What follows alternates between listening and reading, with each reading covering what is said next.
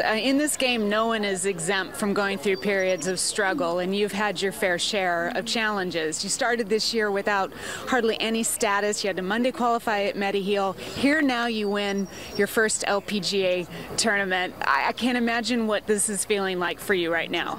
I mean, I can't really describe it in words, but I've been through a lot of struggles. I thank my family for being here. There's so many people that supported me, and you know, without them, I can't be here where I am today, so I thank them so much.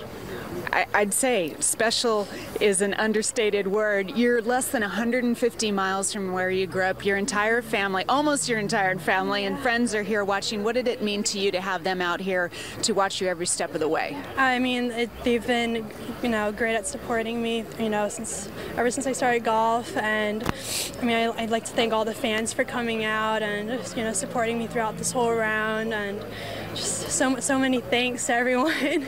So I can explain it. This round itself was incredible. 63 today on Sunday to win for the first time. Tell me how you were able to do it. What was clicking? It didn't seem like anything was much of a struggle today for you. I mean, I had some tough, you know, approach shots. I mean, I wish they ended up better than they ended up, but I mean, my putting was great, so it was just amazing how, you know, just a putt that I look at goes in, so it was just a great day. Personally, I was trying to break my own personal record. It was 8 under. I wish I could birdie the last hole to break that, but I mean, there's more golf to play, so can't wait for it.